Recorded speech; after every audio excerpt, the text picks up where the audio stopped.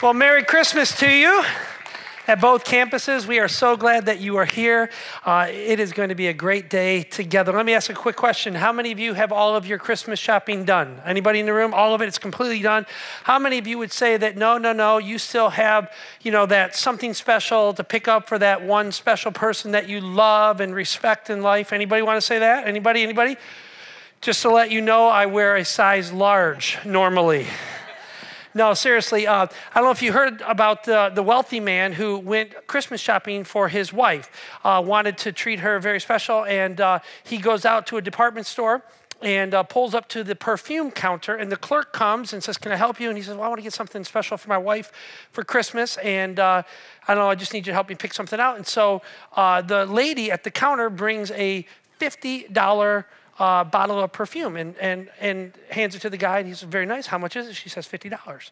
And he goes, "That's a little bit pricey.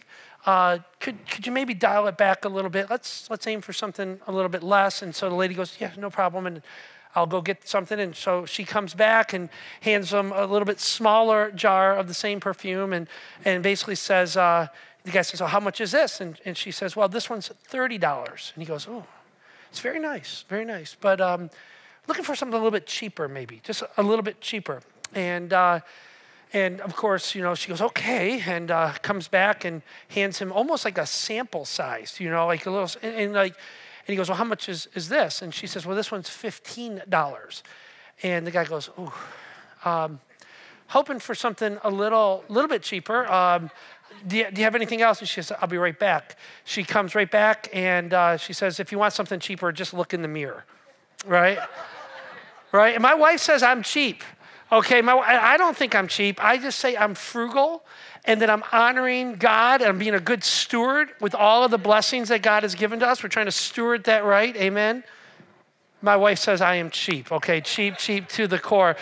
So I'm curious this morning, how many of you would say that you have something in your life that you wish was different? Just something that you just wish was different. How about I ask it another way? How many of you would say there is something in your life, there is an area of your life where you're just not at peace?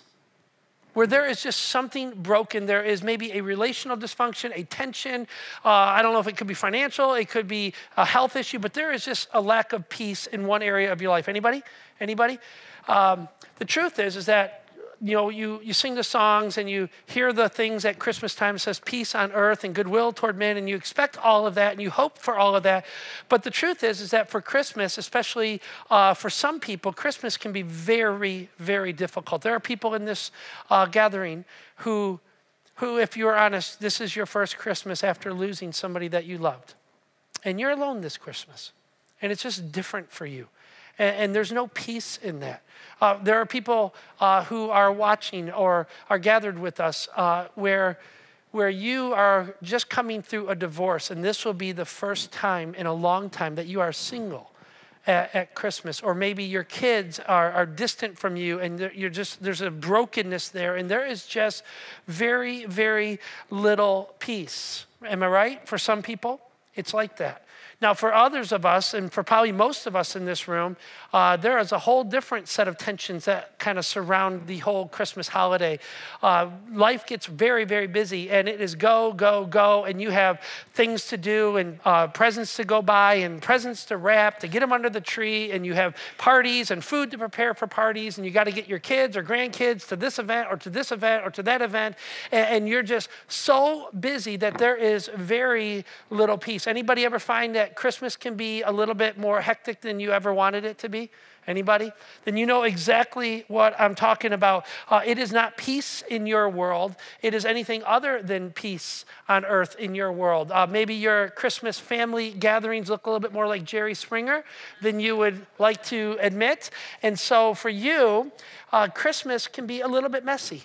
And that's why we're calling this series Christmas, because it's not always like the postcards. It's not always like the songs that we sing. Sometimes it's very, very messy. And you look around on earth, it is not peace on earth very often. It is a mess on earth.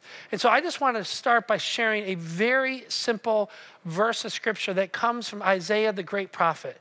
It was written about 700 years before the time of Jesus. And Isaiah is looking at the people of God, the people of Israel, and he is so stirred by what he sees because he sees brokenness. He sees a tension in the life of the people of Israel, and God stirs something deep inside of him and tells him to write. God tells him to write that there is a change coming. Hundreds of years before Christ was ever born, Isaiah was commanded to write, tell them that there is a child that is about to be born who is going to change everything if you let him. Come on. There's a child coming who's going to be the deliverer, the Messiah, who's going to change your hope. He's going to change your direction if you let him. And these are the words that Isaiah writes before the time of Christ. He says this, chapter 9, verse 6, he says, for to us a child is born. Maybe you've heard these words, right? For unto us a child is born, to us a son is given, and the government will be on his shoulders. And then Isaiah gives 4 names for this coming child. He gives 4 descriptions of what this person is going to do for humanity. Now listen carefully. He says, and they will call him Wonderful Counselor, Mighty God, Everlasting Father, and help me out with this one, Prince of Peace. Prince of Peace. Jesus is called the Prince of Peace. And friends, I hope today, personally, no matter how you came into this space, whether you're watching online or at our video campus or even in this room, my hope is that you will experience peace that comes from God. A peace that, if you let it, it will catch you unaware. It will be surprising to you. It will be deeper and wider than you ever could imagine or understand. That's my hope for you, that you find peace, the peace that comes from God at Christmas. Now, I remember growing up, in my early teenage years, I went to a friend's house on Christmas Eve and joined his family for Catholic Mass. And we were not Catholics at this time. But I remember going to this Christmas Eve service, and there was this strange peace that I experienced. I can remember all of these years later. 35 years ago, I remember this. And I remember they did stuff that I don't even understand or didn't understand then. And they sang songs that I didn't know the words, but it was beautiful. And there was this choir, and there were these candles. And I remember being in this huge old church that had these soaring ceilings and stained glass windows. And there was just this strange sense of peace that rode over me, and I still remember it to this day. I remember growing up as a child in the middle of all the Christmas chaos in the Chasso family with all 4 of us kids living in this tiny little house and all the presents on Christmas morning. I still remember my father and my mother carving out some space where we would gather around and we would put everything on hold, and they would read the Christmas story to us straight from the pages of the Bible. And I remember there was just this strange peace that came with that. There was a settledness in my soul that came from this. And so if you have a Bible, I would love for you to find the book of Luke, chapter 2, Matthew, Mark, Luke. If you have a smartphone, you can Google it, Matthew, Mark, Luke, chapter 2. And we are going to read just a portion. We're going to land and kind of almost start right in the middle of the Christmas story. And I don't mean the Christmas story that you see every year, like with the little Red Ryder BB gun, kid pokes his eye out. Not that Christmas story. We're talking the original Christmas story. We're going to go way back. And so we're in the middle of the Christmas story.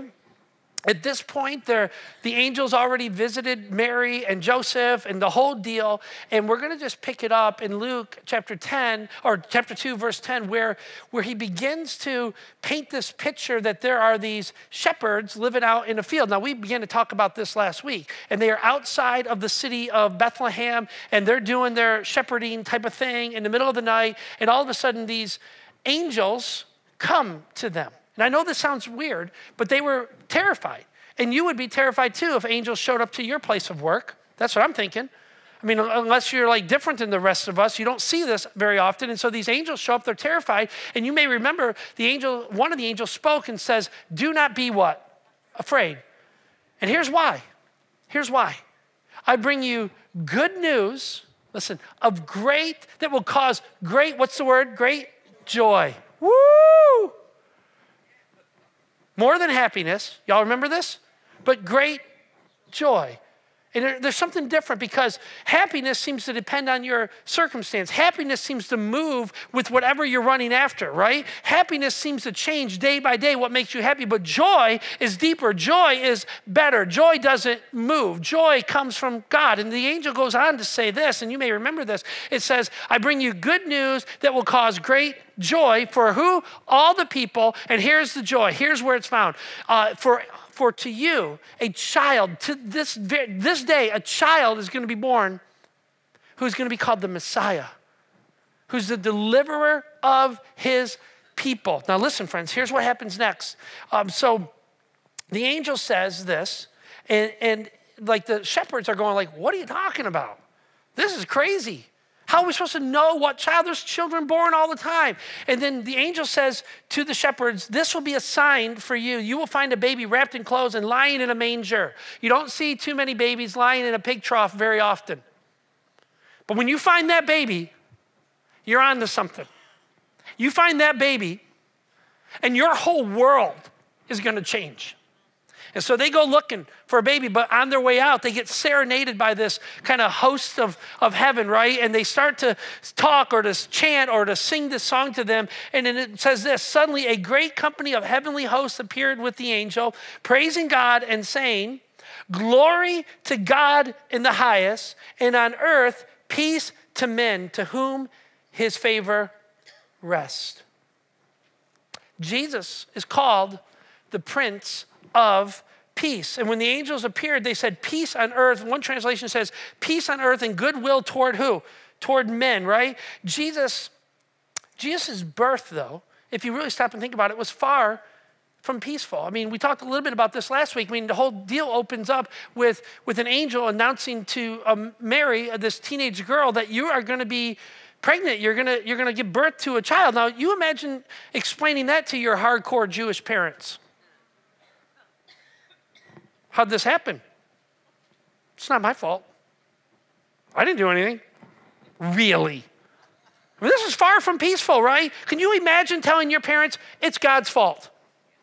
This whole thing, it's God's fault, right? I mean, how crazy is this, right? And so if you were to plow through the Christmas story, it is far from peaceful. It doesn't begin peaceful, and it doesn't end peacefully. You know how it ends? We don't often talk about this at Christmas time, but it ends terribly.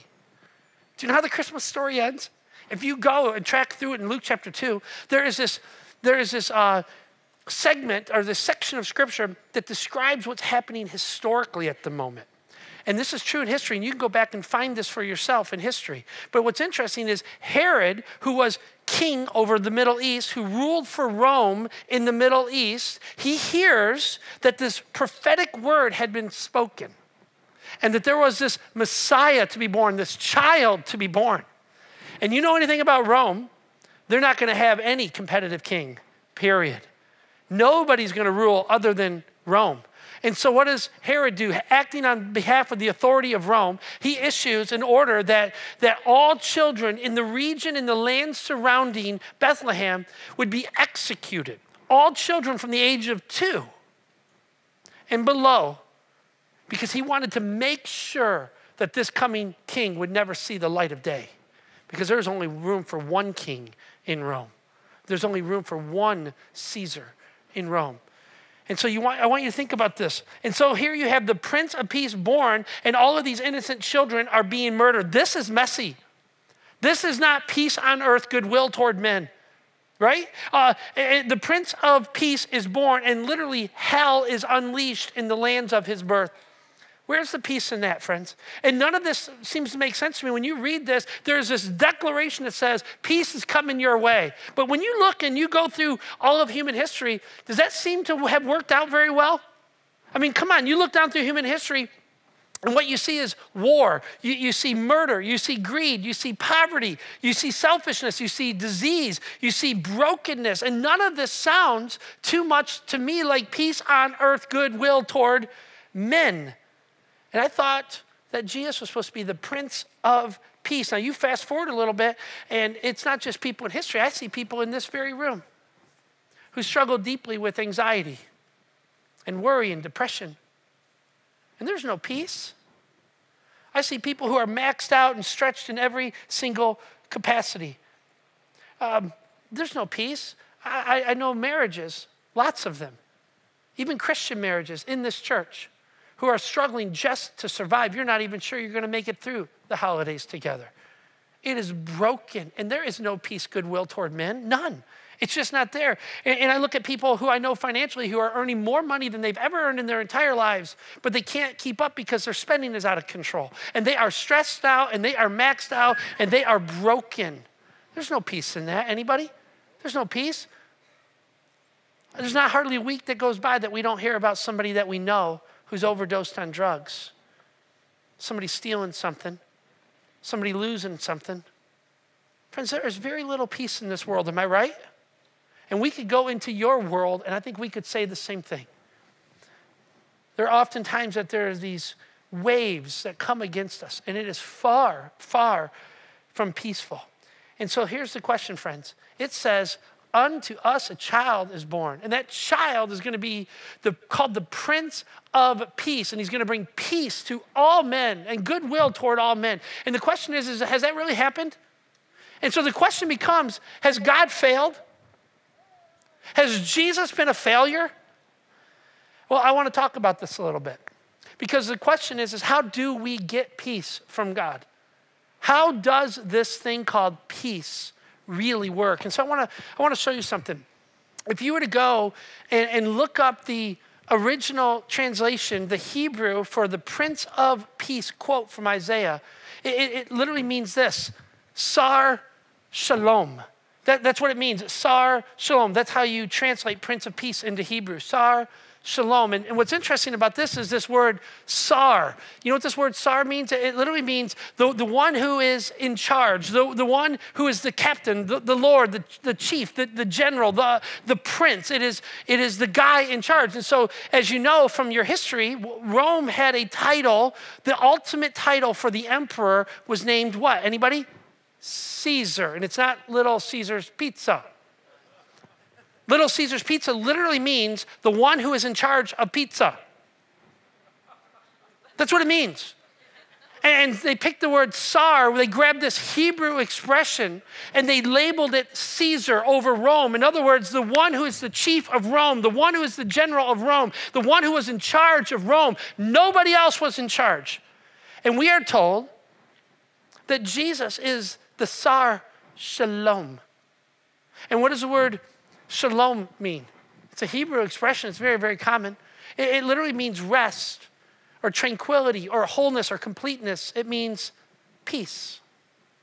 So Sar Shalom is the one who's in charge of peace, the one who gives peace, the one who commands peace. That's what it means. And so many of us say we believe in Jesus.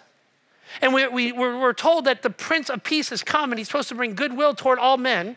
And yet we don't see this. So what's the problem?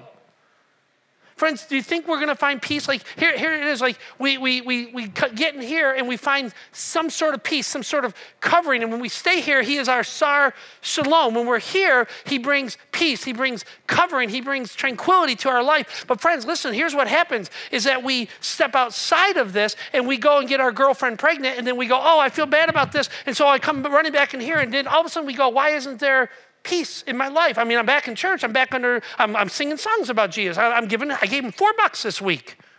Where's the peace? Listen, my wife and I, we can have a big, hairy, knockdown fight, and we can have soul unrest. And do you think just because I run back over here and go, I need to get, I'm so sorry, you think I'm going to find peace right away? Friends, listen, you max out your credit card, you live outside here, and you go, I'm so stressed out, I can't pay for all this stuff, I don't know what I'm going to do, my whole life is slipping away from me. And so we run back and we go, where's the peace? Friends, I'm going to tell you where peace comes from. It doesn't come from living out here. It comes from when you get in here, you stay in here, and you live in here. It's when you willfully submit your life to the Sar Shalom, the one who gives peace. The one who gives peace is saying, I want to give you peace, but listen, you can't keep running outside of me. It's like a parent who wants to protect their children. I can protect you if you stay near me, but listen, if you're going to keep running down the street, I can't what? I can't protect you. I can't lead you. The Sar Shalom, when do we get peace? Is when we come and we plant ourselves here. And there are times that we get out, and we go, oh man, and we get back in. But the longer we live out here, the peace goes away. Let me just ask a question. Be honest for a second. Anybody in the room ever have an experience where life just went south, and yet you experienced this weird sense of peace that came from God? I mean, it was falling apart, but you were just okay. Anybody in the room? Let me tell you something. Sar Shalom. God gives you a peace that you can't understand. He gives you a peace that passes your ability to think about it. You can't explain it. And you're like, hey, you should be a wreck right now. And your friends are going, man, I bet you're a mess. And you're like, no, I'm okay. I know God has me. God's got me in this. But let me ask another question. Let's take our honesty up to a whole new level. Let me ask you, how many people have experienced this kind of peace that comes from God, and yet you moved away from it? And yet you walked away from it, and you no longer had soul peace. Anybody in the room? Anybody? You were here once, and you lived here, and it came crashing down, and you're like, whoa, it's crashing down, but I'm okay. But now at this point in your life, maybe, has anybody walked out, and everything came crashing with it, and soul peace left? Anybody in the room? Why is that, friends? Who moved? God or you? Now, let me tell you something about God. His love is so extravagant. It is so crazy for you that God will sometimes do this for you. You're standing here, and you're kind of like in and out. You're standing right at the edge of that. And he's going to move that piece right away from you. You go, why would he do that? He is the Sar Shalom. He is the one who's supposed to be taking care of me. Sometimes God will remove all peace from your life in order to get your attention. He will take it from you so that you will realize you better get in deep, so that you better stay with him. And friends, there's people in this room who are not people of faith, and you're going, I don't get it, man. It's one thing after another thing, and I can't find any rest. I can't find any hope. I just don't get it. He is saying, listen, you got to go in deep all the way. All the way. Let me tell you something about Jesus. This is what we know, is that Jesus is the one who gives us calm. He is the one who brings calm into our life. Now, you may know this, but there's a couple of stories that come from the pages of Scripture that deal with Jesus on a large body of water. Now, if you've ever been on a large body of water, I'm not much of a fishing kind of a guy, but I got friends who are, and I've been out on large bodies of water, and let me tell you something. The weird thing about a sea, the weird thing about a large-scale lake is that the thing can change in a moment. Am I right? You can go from calm, it's like you and your Diet Coke, you're fine, everything, and all of a sudden the captain's going, you better grab onto that Diet Coke because things are getting choppy right about now. Anybody? You know what I'm talking about? Things go out of control, crazy. Well, one of the things that we know about Jesus' earliest followers is that half of them were professional fishing men. They were on the sea. Normally, they lived in Galilee. And what's in Galilee? The Sea of Galilee. They lived their whole lives on the sea. They understood that things could go from calm to rough. But listen to this story. This is amazing. It says this, Matthew chapter 8, listen to this. Matthew chapter 8, verse 23, it says, then he, Jesus, got into the boat with some of his disciples that followed him, right? Suddenly, what's the word suddenly mean? Suddenly. It means right away.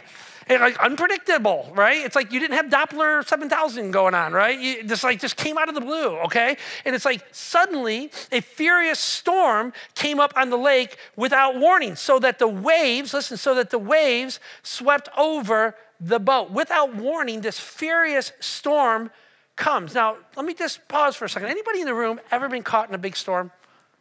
I mean, just out of nowhere. And by the way, I'm not talking about rain.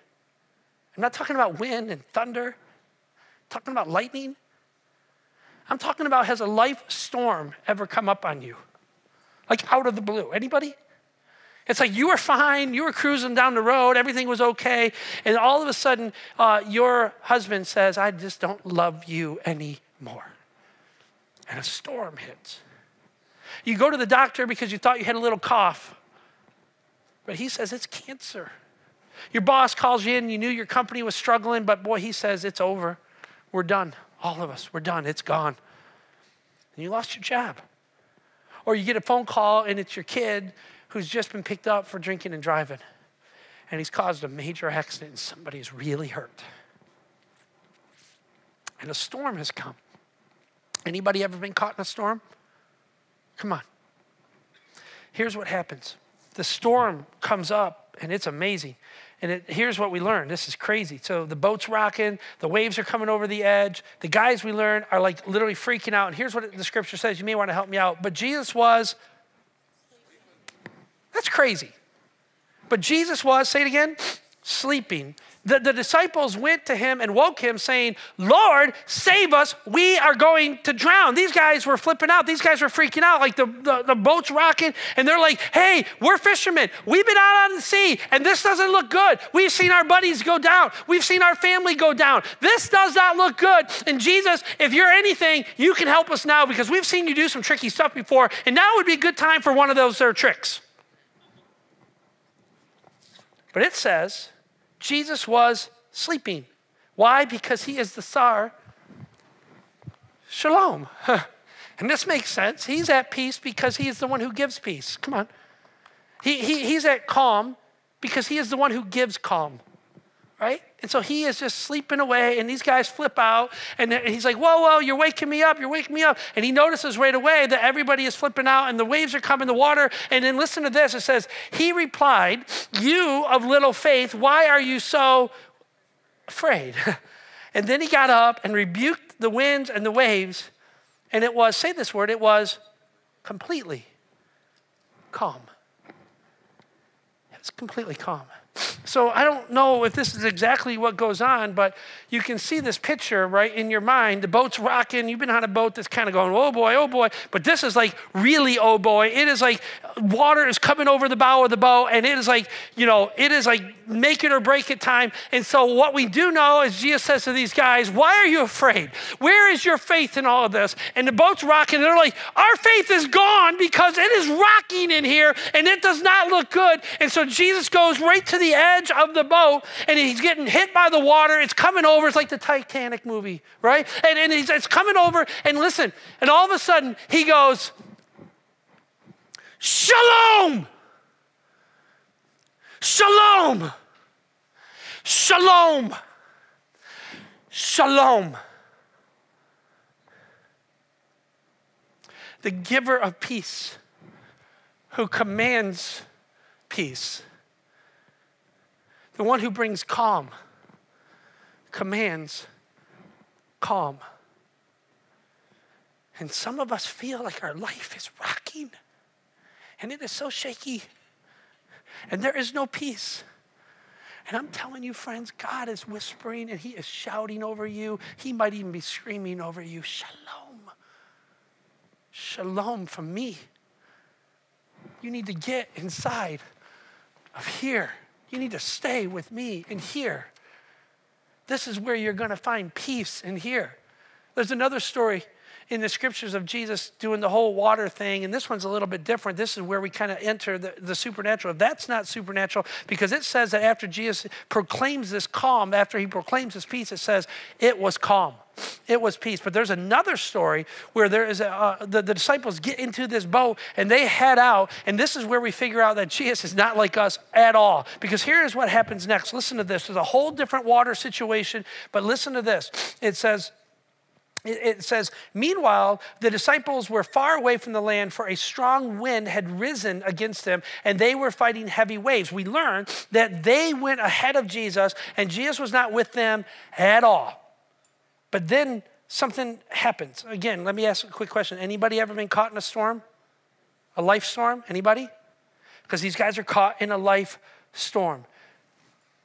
And here's what happens. These guys have been out here before. And they've been out here before with Jesus, but this time Jesus is not with them. And yet, here's what happens. This is very interesting. The whole thing is rocking and the whole thing is rolling and they're freaking out. And yet, one of them is kind of looking out going, this doesn't look good. This doesn't look good. Last time we had Jesus with us. We don't have Jesus with us. Sorry, boys. We're going down. And he's looking out over the bow. And it says that all of a sudden he sees this figure coming toward them.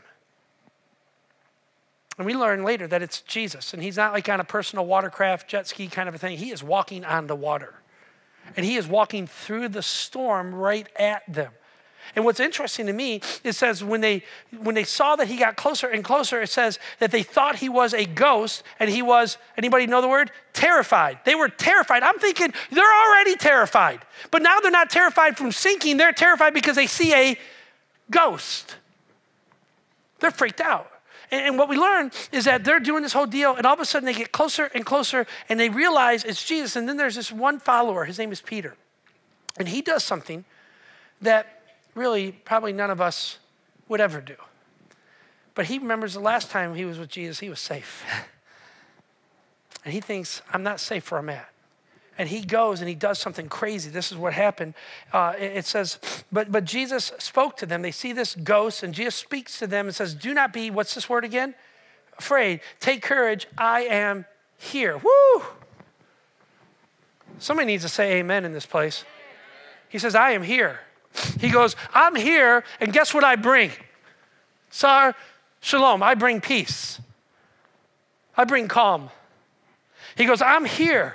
I'm here. I'm here. And don't you forget it. And then listen to this. Peter, one of his closest, says, Lord, if it's really you, tell me to come out to you walking on the water. And Jesus says, you got to love this. Yes, come. Jesus said, yeah, come. It's great out here. It's awesome. Yeah, it's way better than being in the boat. It's way better. This is crazy, right? And so Peter did something that almost none of us would do.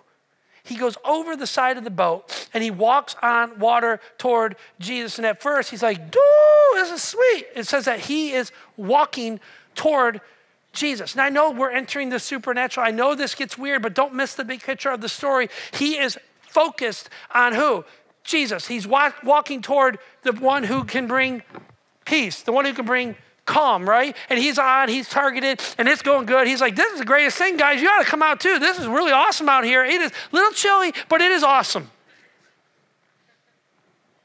And then the scripture says that he looks away, that he moves from in there to out here.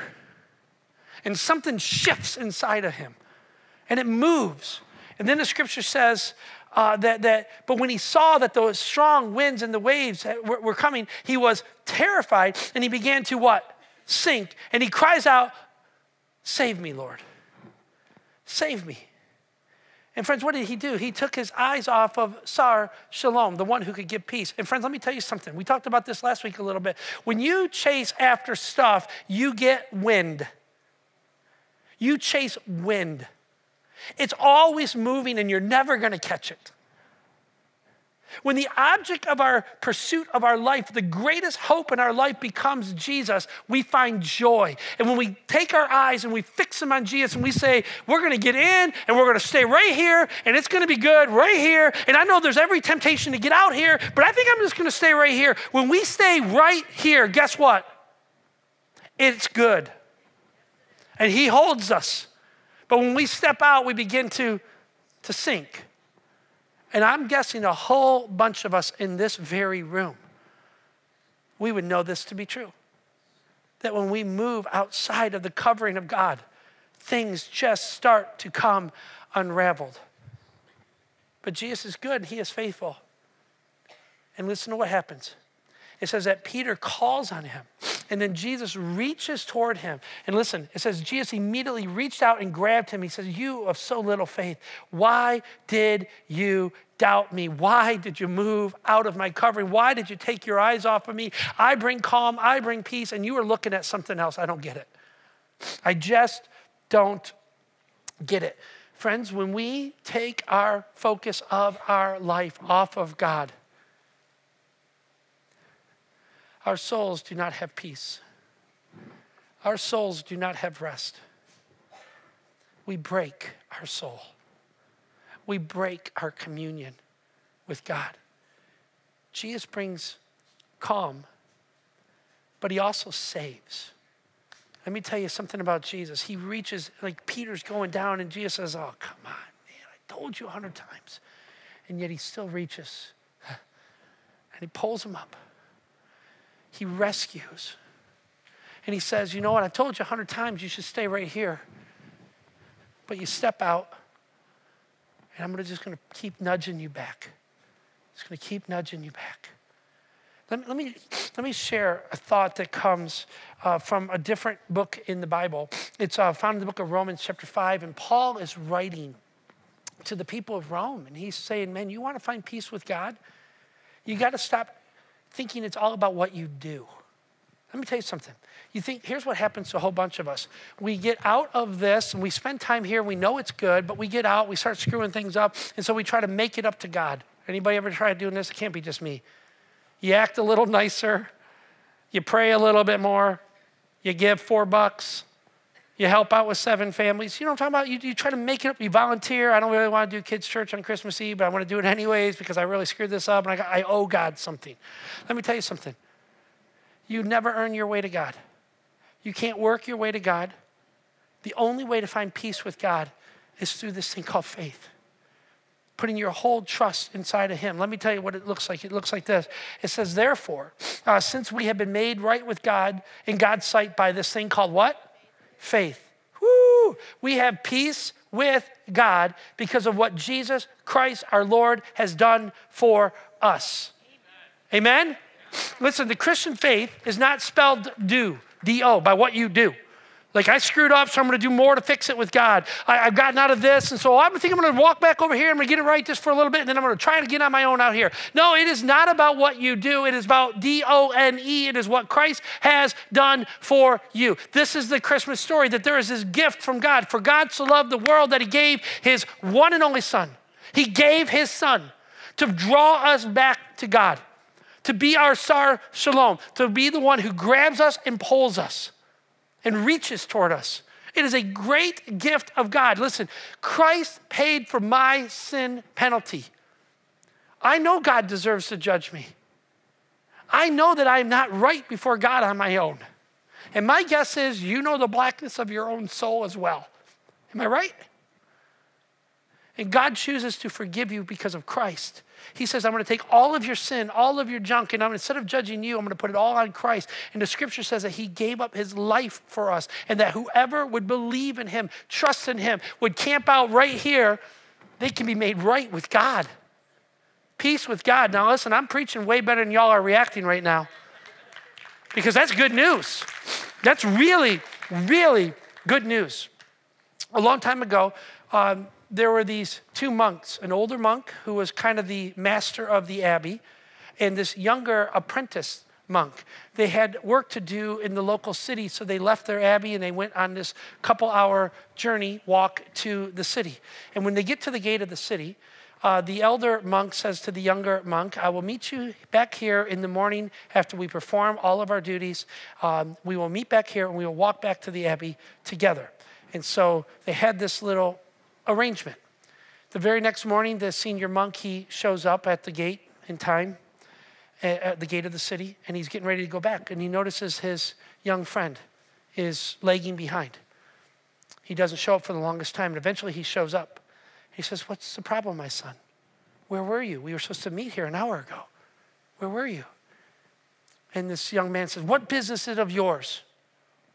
He tells his elder monk, his abbey master, he says, what business is it of yours? Why do you care? Why are you always interrogating me? Why? And this hurt the feelings of the elder monk. And they begin to walk back toward home together, back toward the monastery. And as they're walking, he starts to notice that the younger monk starts getting further and further behind, lagging further and further behind. And eventually they arrive at the gate of the monastery. Now there's a great distance between them. And the elder monk, he stands at the gate of the monastery.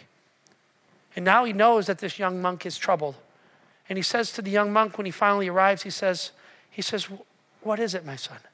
Why do you have so much anger? What is going on in your soul? And this young monk, at first, he reacts just like he did the other time. But then he notices the depth of warmth in the old man's eyes, the depth of caring. And he says, Father, I have sinned so greatly. Last night I was with a woman and I broke my vows. And I am so sorry. I do not deserve to walk into the abbey with you, side by side. I cannot do it. And this old monk put his arm around this young guy and says, we will walk into the abbey together. Then we will go into the church together. And we will bow at the altar together. And we will confess our sin together. And nobody will know the difference between who fell, me or you. No one. Only God. Friends, this is what Christ does for us.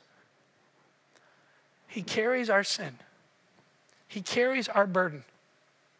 He brings peace where there is no peace. He makes us right before God when we trust him, when we put our hope and our confidence in him. Friends, if you want to know the shalom of God in your life,